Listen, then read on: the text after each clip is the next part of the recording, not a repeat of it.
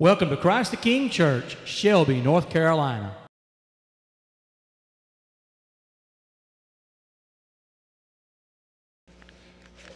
Just a little talk with Jesus. I want to talk to you tonight about this prayer stuff, the prospering power of prayer. Matthew chapter 9, trying to find it myself. Chapter 7, chapter 9, verse 14, please. Hope you have your Bible where you can follow me in the scriptures. We're going to look at this. The teaching of our Lord actually begins in verse 14. Then came to him the disciples of John, saying, "Why do we and the Pharisees fast oft, but thy disciples fast not?" These were two or a few of the disciples of John. John's in prison now. The disciples are coming to our Lord and talked about how the Pharisees fast. The Pharisees fasted 2 days a week, usually Tuesdays and Thursdays. They're questioning our Lord now about his disciples and their prayer life. And Jesus said unto them, "Can the children of the bridegroom mourn as long as the bridegroom is with them? But the days will come when the bridegroom shall be taken from them, and then shall they fast." Now, watch this next verse, please, with me in your Bible. "No man putteth a piece of new cloth onto an old garment." The new cloth here is the new covenant, and the old garment is the old covenant. Now, Jesus here is introducing the disciples of John as well as his own disciples to the new covenant. It's going to be very unusual for them to hear and to receive some things that our Lord's going to say. He said, "No man putteth a piece of new cloth onto an old garment. For that which is put in it to fill it up taketh from the garment, and the rent is made worse." What God is trying to say through our Lord is the old covenant was viewed as an imperfect and very temporary. It wasn't given to last. It was given to the Jew, not to the believer. To go back, to revert back to the law, will actually worsen the situation. Thank God for grace. I pray you stay under that grace, because when you try to wiggle your way back to the law, the situation you're in is actually going to get worse, because there's nothing back there in the law that can help you. Can you see me? Verse 17 says, "Neither do men put new wine into old bottles. Even the bottles break, the wine runs out, the bottles perish, but they put new wine into new bottles, and both are preserved." The new wineskin is the new covenant, and those that are, of course, in Christ. The new wine is the Holy Spirit. The Holy Spirit is a symbol, or wine is a symbol of the Holy Spirit. But the Holy Spirit dwelling now in these newborn or renewed people. John chapter 8. You're close by. Let's look at a verse here. John chapter 8. When we talk about prayer or we talk about truth, Jesus had some encounters with some men here in this 8th chapter.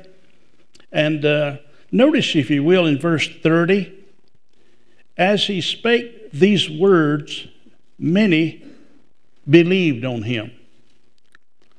Are you following me in the Bible now? "Then said Jesus to those Jews which believed on him, if you continue. Would you use the word continue, please? If you continue in my word, then are you my disciples. Notice the word indeed. You shall know the truth, and the truth shall make you free. I always ask, free from what? How has the truth helped you in your Christian life? Free from what? I had a person the other week tell me, they've been attending another church, and said, we were losing our faith there. And said, we came back because we like you and our faith is built up when we hear you teach. There are places today that likes to steal your faith instead of build it up. But here our Lord talks about discipleship. He talks about following him. He talks about continuing in this stuff. Notice, if you will, verse 36. If the Son, therefore, shall make you free, you shall be free indeed. So he says, truth shall make you free. And he says, you shall be free indeed. How free does God want you to be? You ever think about that? How free does God want you to be? And I could ask you, how free are you today? How's this freedom thing working out for you? I heard one of the preachers in Dallas, Texas, talk about having get-free services. He said they've been having about one a month, but said he wondered how many you have to have before somebody gets free. He said nobody's ever getting free. So how many get-free services do you go to before you get free?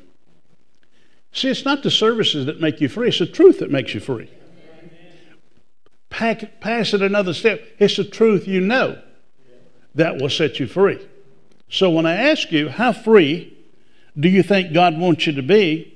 You see here, he said, the truth, you shall be free indeed. The word indeed is found another place, and it's in our resurrection season that we're in. The Lord has risen indeed, the Bible says. The Lord has risen indeed. And the Bible said here, you shall be free indeed. So just as free as Jesus was after his resurrection, that's how free we should be. I think he was pretty free. And that's how God wants us to be, free. Say, I'm free. I am free. I'd like to encourage you, as I continue in this, I'd like to encourage you to announce your freedom from anything that's holding you back. You know, it's hard to get people to say anything today. Anything you see holding you back, why don't you just start announcing, bless God, I'm getting free of that. Jesus is setting me free of that. I shall be free indeed. I shall be free. How many of you know nothing is permanent? Nothing is permanent. I don't care what the physician has told you. It's not permanent. I don't care about the relationship you're in. It doesn't have to be permanent.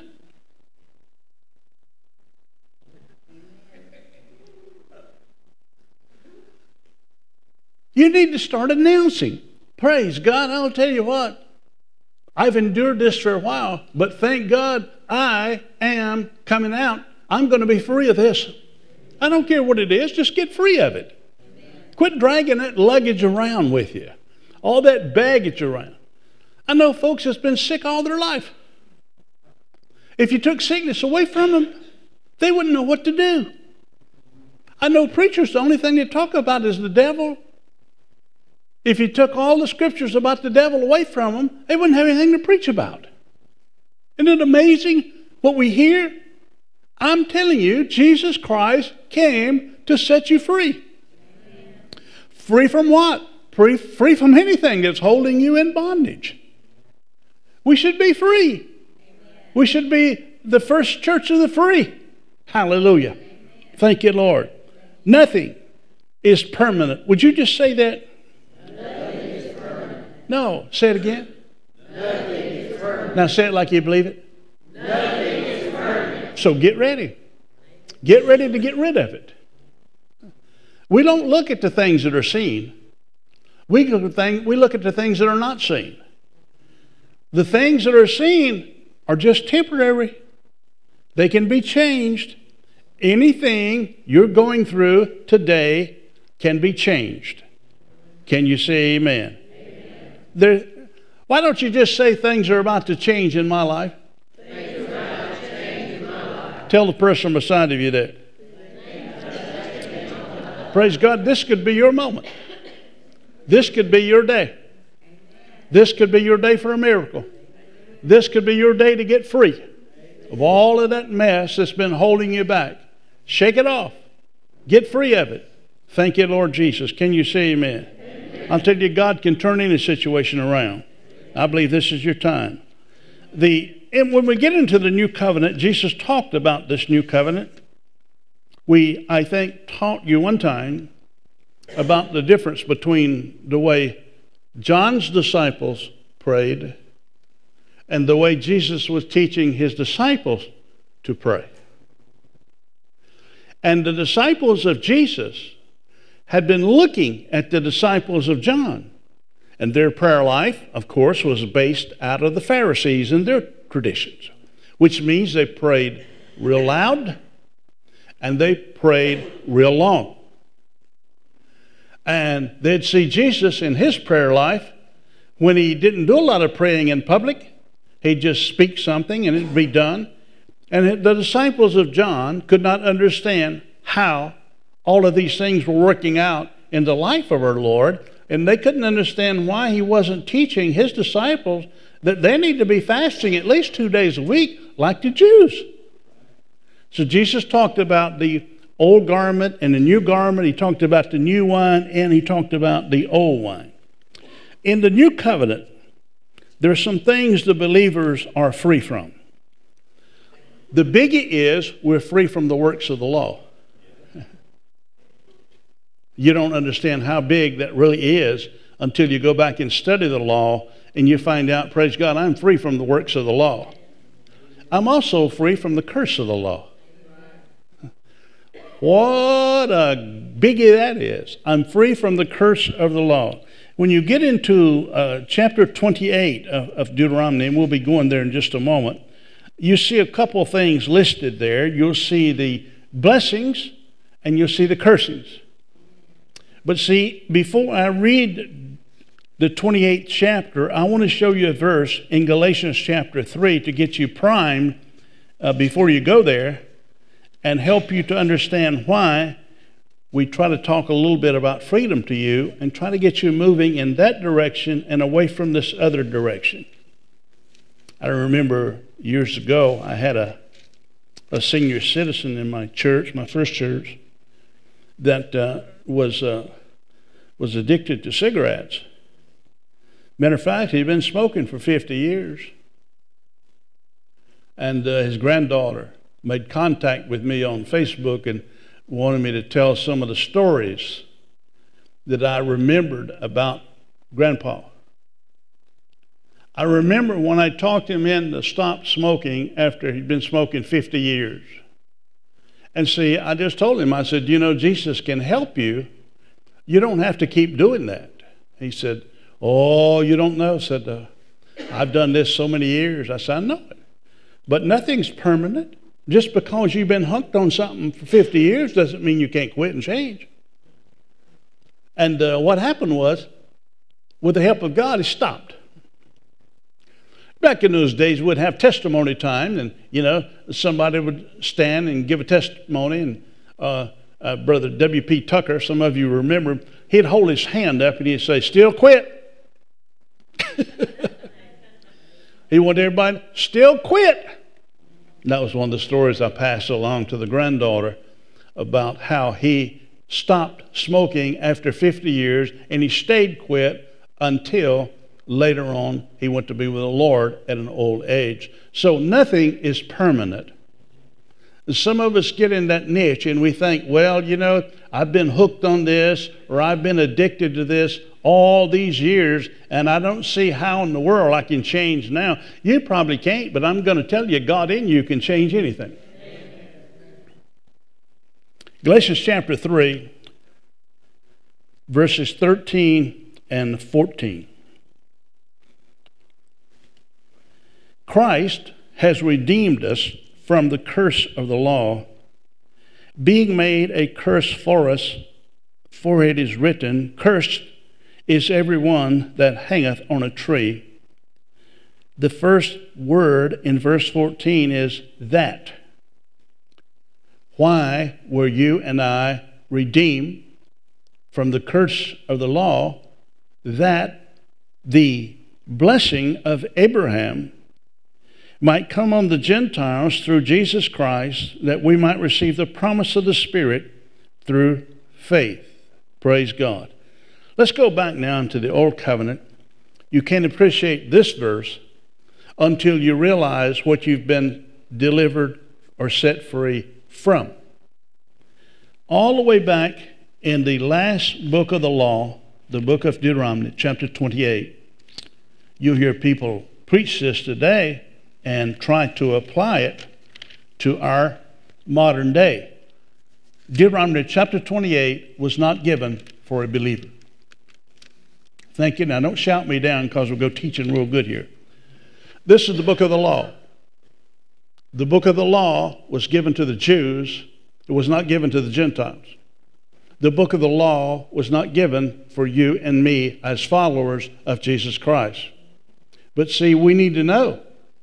We need to know what we have been set free from.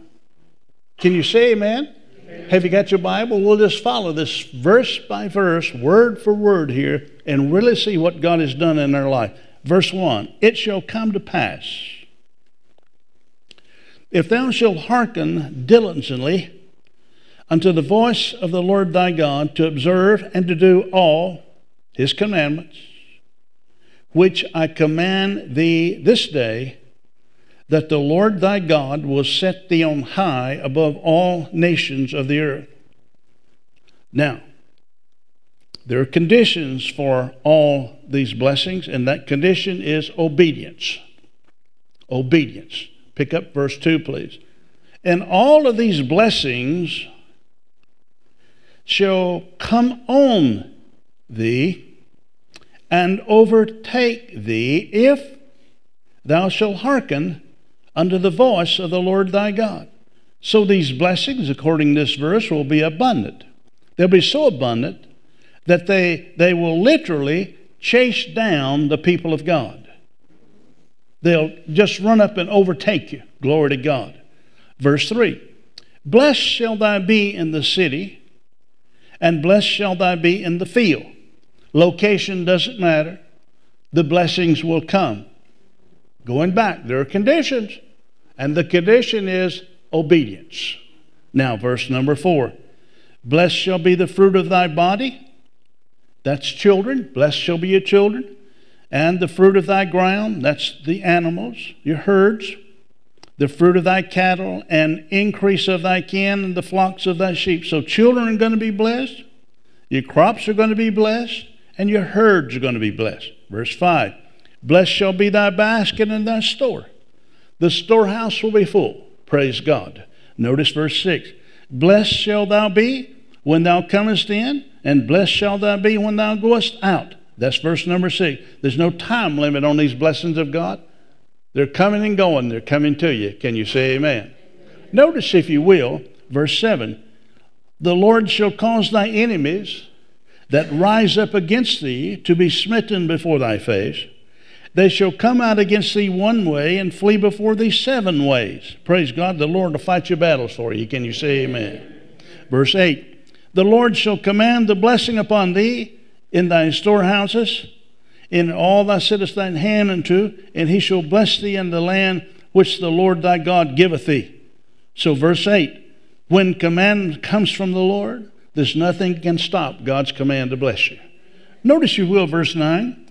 The Lord shall establish thee a holy people unto himself, as he hath sworn unto thee, if thou shalt keep the commandments of the Lord thy God and walk in them. This is verse 9. Here again, the condition of obedience is put before the people. Do you see that?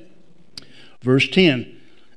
All the people of the earth shall see that thou art called, by the name of the Lord, and they shall be afraid of thee. This is verse number 10. Folks will see, and they'll be able to recognize that God's blessing upon your life, and they'll be afraid of you. 11, and the Lord shall make thee plenteous in goods, in the fruit of thy body, in the fruit of thy cattle, in the fruit of thy ground, and in the land which the Lord sware unto thy fathers to give thee. So folks will see that everything around you is very bountifully. Can you say amen? Verse number 12. The Lord shall open unto thee his good treasure. Glory to God. That sounds good. The heavens to give the rain unto land and seas, to bless all the work of thy hand. Thou shalt lend unto many nations, and thou shalt not borrow. Here, the Lord shall open unto thee his good treasure. That means the treasure of heaven is open to you. I like Philippians 4:19, but my God shall supply all you need according to his riches and glory. That's heaven's open for you. Can you say amen? Amen.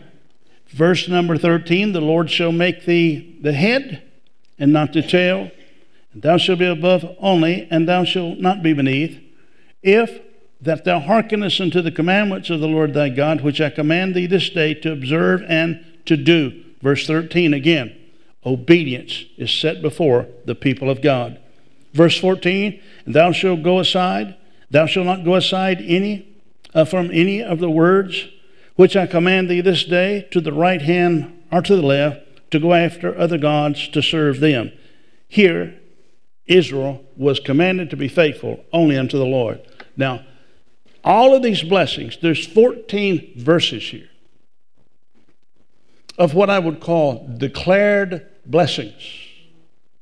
These blessings were given only because of one thing.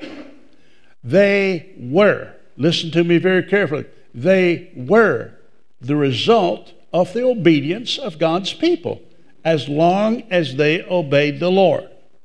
Look at verse 1 again. This is how it opened to us. Look at verse 1.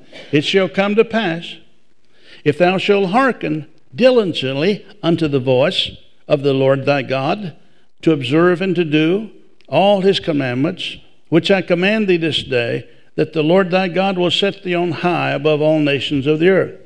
Now that sounds real good. But again, what's the conditions? Obedience. And listen, if you pay attention, if you were not obedient, you got into problem with the boss man in the sky. People who were not obedient, there was a result of that disobedience, and the result was the curse. Some of us don't really know how to appreciate the word of the Lord that came by the Apostle Paul when he said, Christ has redeemed us from the curse of the law. If there had been no redemption from the curse of the law, all of us in here tonight would be in a heck of a shape, I'll tell you that. Because we've not observed to do all the commandments of the Lord and all the things that he's spoken unto us. We've not totally and fully followed his voice in this earth. Are you with me?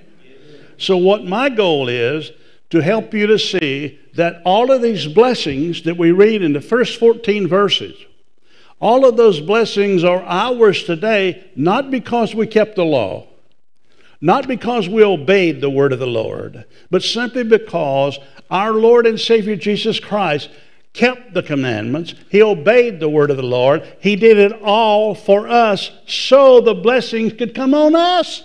Amen. Dear Lord, be careful who you listen to, who will try to bring you back under the old covenant law and make you think unless you do A, B, and C, God doesn't do D. What's happening is you're frustrating the grace of God when you do that. Not only frustrating the grace of God, the Holy Spirit will stop working in your life. He can't help you as long as you go back in that direction of the law. We have people that just give me conflict everywhere I go because of teaching like this. Why can't we understand we've been redeemed? What have you been redeemed from? We've been redeemed from the curse of the law. We've been redeemed from the works of the law. We don't have to obey all of those laws that came out of the writings God gave Moses. That was to the Jew. It wasn't given to Vernon. It was given to the Jews.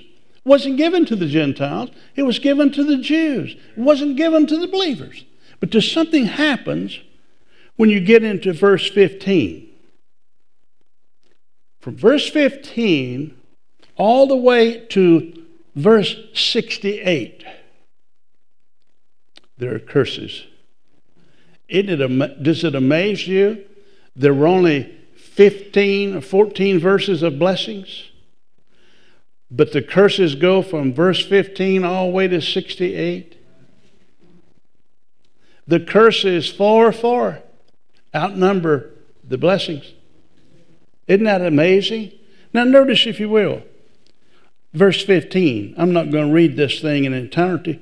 Verse 15, it shall come to pass, if thou wilt not hearken to the voice of the Lord thy God, to observe, to do all his commandments and his statutes, which I command you this day, that all these curses shall come upon you and overtake you. Christ has redeemed us from the curse of the law, being made a curse for us, so that the blessing of Abraham might come upon us, the Gentiles, through Christ Jesus, that we might receive the promise of the Spirit through faith, not through works. Amen. Glory to God. Thank you, Lord Jesus. He says in verse 16, cursed shall be in the city, and cursed shall be in the field. Cursed shall be your basket in your store. Cursed shall be the fruit of thy body, fruit of the land, increase of the kind, flocks of the sheep. Cursed shall thou be when thou comest in, and cursed shall thou be when thou goest out. Just curse, curse, curse, curse, curse. You could just pick it up all the way down here. Verse 21, the Lord shall make the pestilence cleave unto thee, until it has consumed thee from off the land, whether thou goest to possess it. There are people today, you can't get healed. We can't get them healed. There are people today that just can't get healed. Why? They're out under the works of the law. They're still back there trying to please the Lord by doing something. And if they feel like if they don't please the Lord, then the curse comes on them. Well, you know, the Lord's cursed me because I've not been obedient to the Lord. Well, you can't get people like that healed. They'll stay cursed and they'll die cursed. You can't help people. There's some people you can't help. I'll tell anybody, listen, if you want me to counsel you, if you give me 6 weeks, if you come to every service that I teach for 6 weeks, listen to what the Holy Spirit is saying through me to you, I'll guarantee you you'll never need another counselor. The Word of God will be your counselor. Once I can get you to see who God is, and I can get you to see who you are, and get you to see who's living inside of you, Christ in you, the hope of glory, and I can get you to see the life that you're living inside of you right now is not your life, it's the life of Christ. Once I get you to see that by the stripes of Jesus you have been totally healed, that God is your healer, hallelujah, and this life you're living is a good life, it's a wonderful life, it's a blessed life. If I could just get people to see this kind of stuff. Don't stand around and argue with the Word of God. Just say yes to it. Glory to God. God can change things so quickly. He goes on here. He just talks about all the way through here. The Lord will smite you with consumption, fever, inflammation, extreme burning, with sword, with blasting, with mildew, and they shall pursue thee until you perish. This is mess. This is mess. This is old covenant religion. This is religion gone to the seed that millions of people in our nation tonight are still hearing from the pulpit.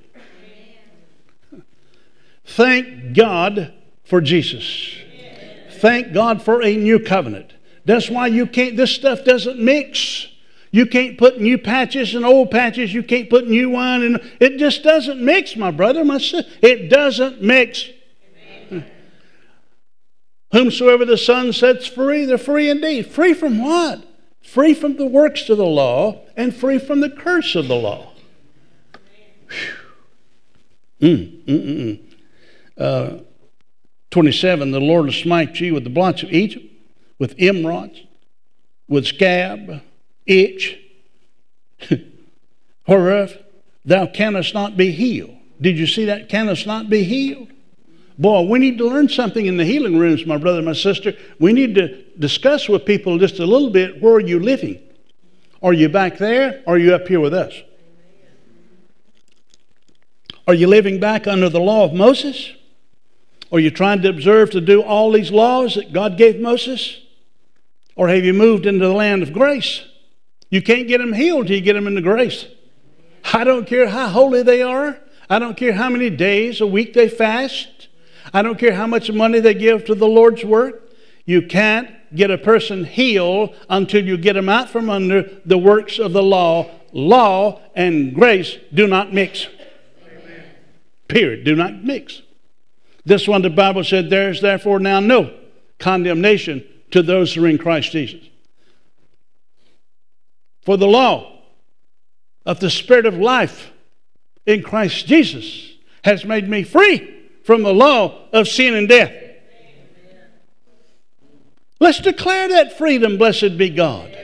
Things that have you in bondage, deal with it.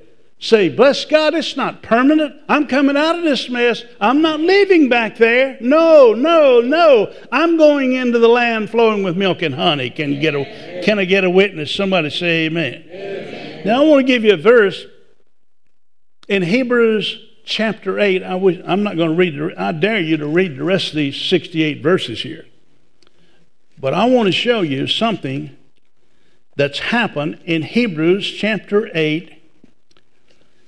Believers in the new covenant can claim these same promises. Whatever God promised the people of God in verses 1 through 14, we can claim those because of Jesus' work on the cross. Amen. As wonderful as these works are and these blessings are, the promise is more and better under the new covenant. Have you found the 8th chapter? Let me find my verse. I think it's verse 6. It is 8:6.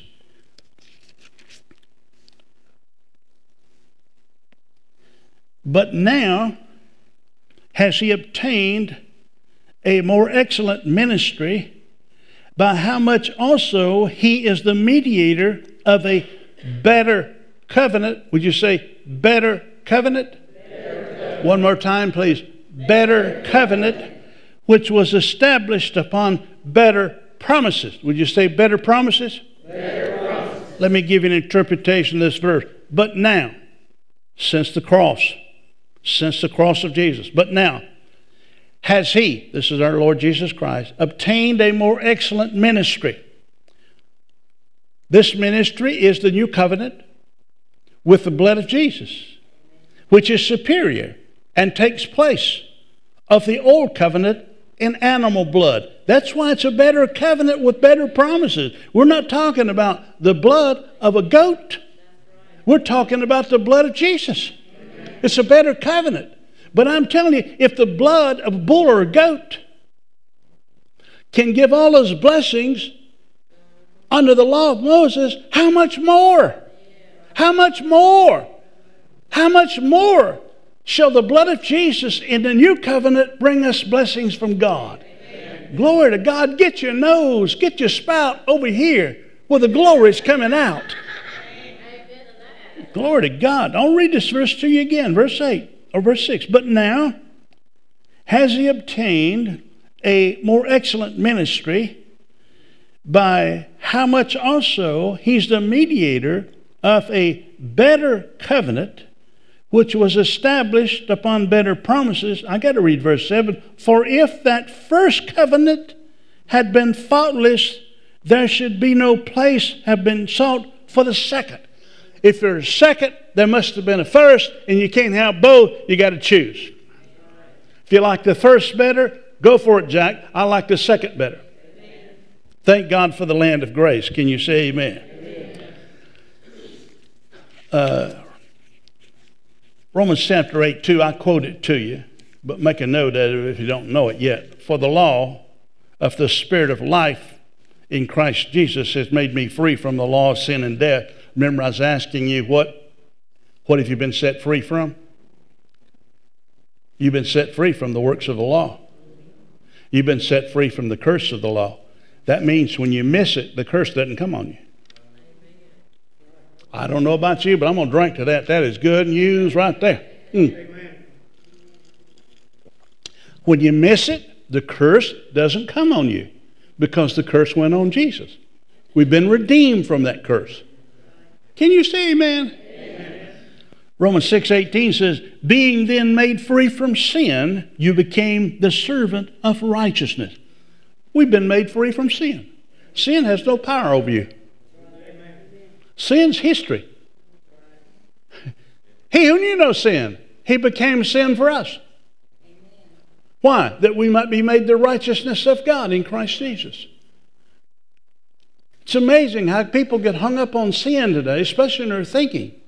And then they wonder why they get sick. Sickness comes. You know what disease is? Dis-ease. Dis/ease. When you get dis-ease in your mind and in your thinking, that opens the door for disease to come into your body. Oh, Lord, I'll leave it alone right there. Romans 6:22 says, now, being made free from sin and become servants of God, you have fruit unto holiness and life everlasting. We said, Pastor, what am I free from? You're free from the curse of the law. Curse of the law, that means that you're free from sickness, from poverty, and spiritual death. I got a whole list of things here. Free from condemnation, free from sin and its penalty, free to be all that God meant for you to be, free from the power of darkness, free from my past failures, glory to God, free from lack, free from oppression, free to drink the water of the life found from the fountain freely, free to know what to hold on to and what to let go of, free to know what to bind or permit, affirm or allow, and free to know what to loose, what to forbid, what to deny, what to say no to. We're going to teach you those things in the next few days. I want to talk to you about those kind of prayer. The prayer of denial. There's some things you shouldn't even allow in your life. Just deny it. Deny it having any power over you. It's called the prayer of denial. That's not a river down some Egypt somewhere. The prayer of denial. You need to learn how to deny things. Just, hey, bind it. Bind it. Why do you think he gave you the keys to the kingdom? Bind those things. Say, no. I know, I feel, we don't go by our feelings. Just bind this mess that tries to come against us and tries to attach itself to us. We need to know what to hold on to, and we need to know what to let go of. God doesn't mean for you to hold on to everything that comes your way. There's some things you need to turn loose of. There's some things you just need to lay aside. You need to know what to bind, and the word bind means what? We need to know what to bind, and we need to know what to loose. Thank you, Jesus. Can you say amen? I think there's some things that'll help you get free and stay free. You see, just think about the teachings that you should have gotten last Lord's Day. Get the tape. Thank God for CDs. Get the tape. And things like this, we hit it quick and we hit it running. And Barb says, I go too fast, leave people behind. But see, that's why God gave us CD tapes. You got all week to catch up. Can you say amen? So, why don't you just declare right now, I'm a child of God. God's going before me. To bless me. To prosper me. And to do me good. God will never leave me alone. God will never fight. God will always fight my battles for me. You have wrestled. And you've prevailed. God lives in your body. Amen. Say, God lives in my body. God is a good God. God is the source of your life. God will never leave you. Your past failures will never hold you back. God's abundant favor is yours. No weapon formed against you shall ever prosper. My God is the supplier of all my need. I will do all things through Christ who strengthens me. And I just want to tell you, if God be for me, who can be against me? Jesus is the source of your life. He says, I have come that they might have life and that they might have it more abundantly. I was listening to Gloria Copeland today.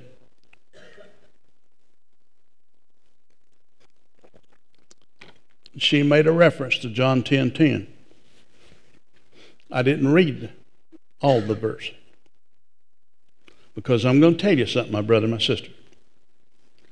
The whole verse says the thief is come to steal, to kill, and destroy. And she said today, I have it on tape, that's Satan. That's a lie out of hell. You hear what I just said? That is a lie out of hell. The devil does not have the power to steal, kill, or destroy you. Jesus stripped him of that in Hebrews chapter 2:14. He destroyed him that had the power of the devil. Amen. So what happens is that people hear that and they begin to empower devils. They begin to empower devils. That whole chapter 10, I double dare you to check it out. Chapter 10 of John's Gospel, the Satan is not mentioned one time. It's not the devil that steals and kills and destroys. It's false shepherds. False shepherds. They steal sheep. They destroy and devour sheep. Satan is not mentioned. Every faith teacher in America will tell you that's Satan. So what we're doing, we're always fighting devils. Why you want to fight someone that's over there in a wheelchair, strapped down, totally paralyzed, and totally defeated? Leave the dude alone. Jesus whipped him for you. Amen. Pick on a handicapped devil. Brag about what Jesus did. Leave devils alone. They have no power over you. If the devil could kill us, nobody would be alive in this place tonight. Well, he's come to steal, to kill, and destroy. No, he hasn't come to steal and kill and destroy me, bless God. Amen. See, the truth will set you free. Amen. The truth you know. So I dare you, read John chapter 10, and you find the devil in that, anywhere in that chapter 10, tell me about it, and I'll apologize on TV for saying that's a lie that come out of hell, and I don't care where it's coming through, Gloria Copeland, Vernon Moore, who it's coming from. If anybody tells you that John 10:10 is talking about the devil, it's a lie. It's a lie. All this political correctness, just tell it like it is. It's a lie. But what it does, it empowers Satan. It gives him the power that Jesus stole from him. Just like he did Adam. He's stealing authority away from you like he stole it away from Adam. And he'll turn that around and use it on you. God Almighty, I wish somebody knew what I'm saying. The thief cometh not but to steal, to kill, and destroy. That's what false shepherds do out of John 10:10, the whole chapter. But Jesus said, I've come that they might have life and they might have it more abundant. Let's jump on that part of it. Forget about the false shepherds. You don't have one of those. Let's talk about the life that comes from Jesus. Life, the Zoe, the God kind of life. It's abundant life. It's life that's beyond the ordinary. It's life of no lack. Can you say amen? Amen. Paul said, I've been crucified with Christ. Nevertheless I live, yet not I, but Christ liveth in me. And the life which I now live in the flesh, I live by the faith of the Son of God who loved me and gave himself for me. Jesus is the source of my life. Can I say one other thing and I'm finished? Jesus is the source of my faith. If you have anything other than the King James Version on this verse, can you flip it back up, Galatians 2:20 for me, please? I want to show you how you screw a verse up real quick. All you got to do is change one word. Okay? Can I show you how you do that? I am crucified with Christ. Nevertheless I live, yet not I, but Christ lives in me. And the life which I live now in the flesh, I live by the faith, by the faith of. By the faith of. You see that word of? Look in your translation and see if it don't say in. If you have anything other than the King James Version, he'll say in. Let me be the first to tell you, my brother, my sister, there's a lot of difference between leaving the faith of God and faith in God.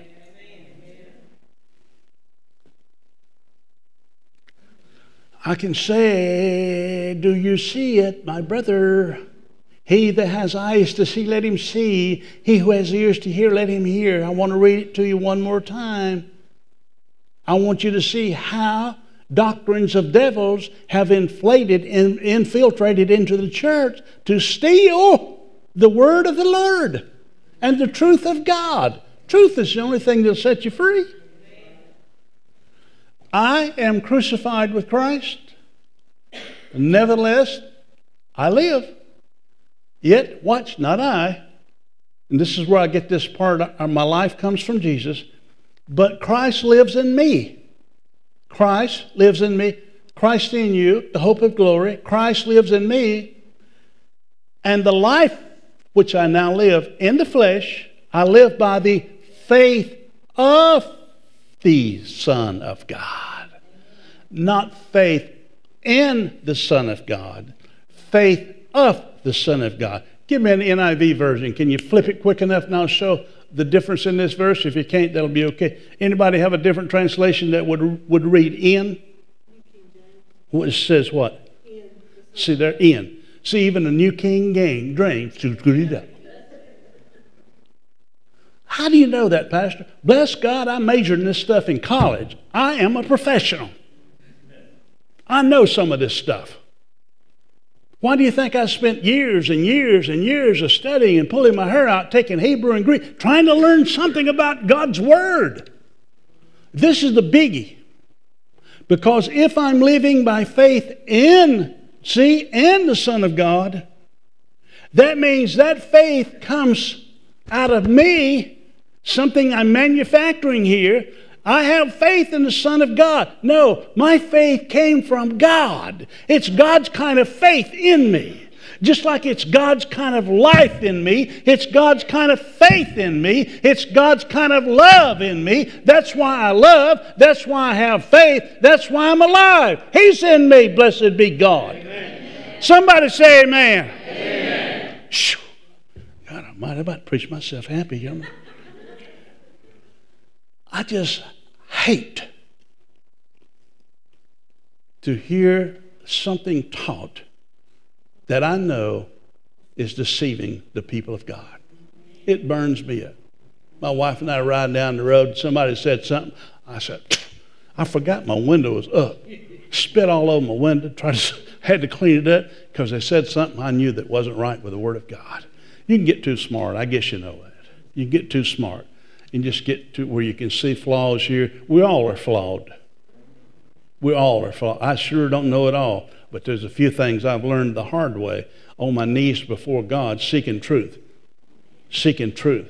Seeking truth. I'll do a funeral for a young man here in the next few years if I outlive him. And he and I in the same boat. We've always been a seeker of truth. He lives in Spartanburg. We've always been a seeker of truth. Seeker of truth. I still am seeking truth. You know why? That's the only thing that'll set you free. Religious teachings and doctrines of devils will not set you free. That's why just don't accept anything you hear. That's why I tell you stuff. Check it out. Check it out. I told you I dare you to go through John 10:10 or John chapter 10 and try to find anywhere where it makes a reference to Satan. But yet they're always giving Satan all this great power. Well, the devil made me sick. Corn, where did he get sickness from?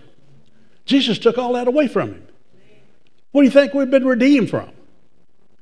Oh, I see. I might as well go to the house. Thank you, Lord, for the word of the Lord. Bring forth your word into the hearts of these your people. Stir our hearts, O Lord. Jesus, you said, if the Son sets you free, he'll be free indeed. But you also said the truth that we know shall make us free. I pray for a church filled with free people who know the word of the Lord. Anything, Lord, in this place tonight that hinders us or holds us back, I pray in Jesus' name that we will just cast it away from us.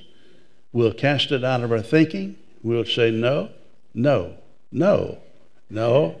I bind that. No, no, no, I deny it's right to come into my body and live in my being. In Jesus' name, amen. You say, Pastor, don't you ever have an opportunity to get sick? Oh, yeah. But just because something tries to come to you, you can deny it. Don't sign for it.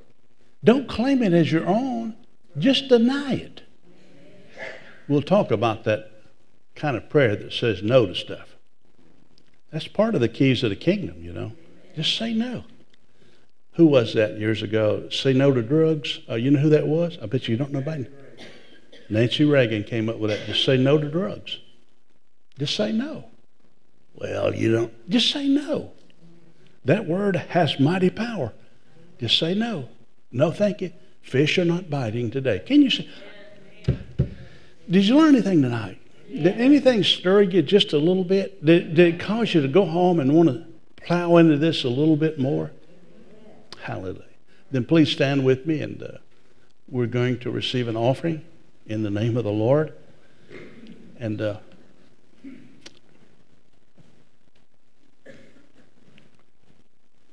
yeah, Jesus said, all the people who came before me were thieves and robbers. The sheep did not listen to them. See, it's the people. But look at that one word in verse 10. I changed everything. A thief comes to steal and kill and destroy, but I came to give life in all. A thief. Huh? Yeah, a thief. Yeah, a thief comes to steal. Yeah, the thief is people. It's not devils. It's people. Of course, the devils can be working in people, but people. People. Don't empower. Don't ever say the devil made me sick. Don't give the devil power. Bless God if he did. Don't accredit him with that. Don't give him credit for any. Don't ever let him think he's winning. Come on, church. Don't ever let him think he's winning. Can I say amen, Mama? Whew, yeah, glory to God. Take Mama home with you tonight and let her pray before you go to bed. She'll get those devils off of you. Are we okay? Everybody get the offering? Now, tomorrow night, if I were to read a scripture to you,